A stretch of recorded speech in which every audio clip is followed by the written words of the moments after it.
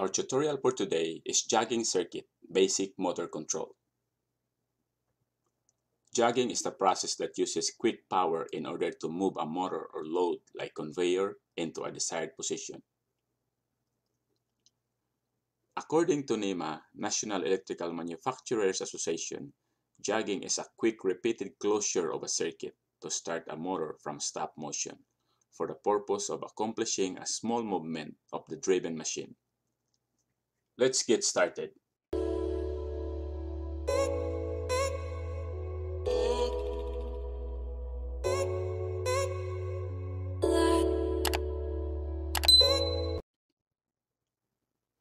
When you press the start button, the current flows from line 1, goes through the stop pause button that is connected in series with the circuit, through the start pause button that is connected in parallel,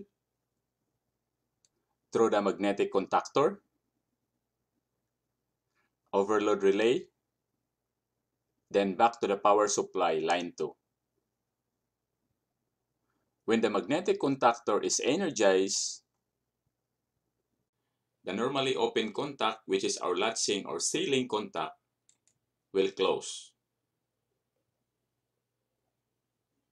When you release the start button, the current flow will divert from line 1 through stop pause button, through normally closed auxiliary contact, through normally closed jog contact, through the magnetic coil, overload relay, then back to line 2. When you are going to press the jog pause button,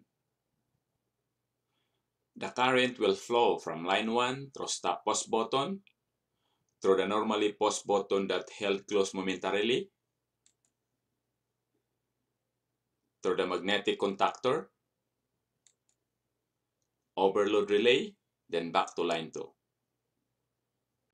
If this is your first time here, please don't forget to subscribe and hit that notification bell so that every time I will upload a new video, you will be notified.